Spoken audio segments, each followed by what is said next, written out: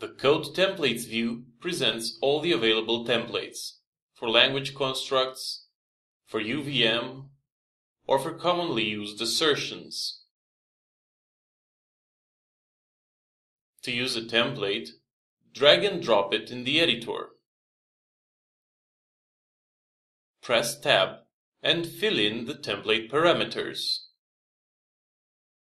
You can use autocomplete to insert a code template. Type a few letters of the template name, press Ctrl space, and pick the template from the proposals list. You can also define your own templates.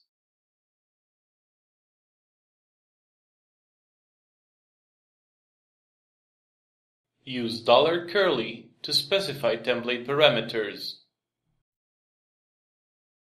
Note that all template parameters are in sync and the to-do in the tasks view.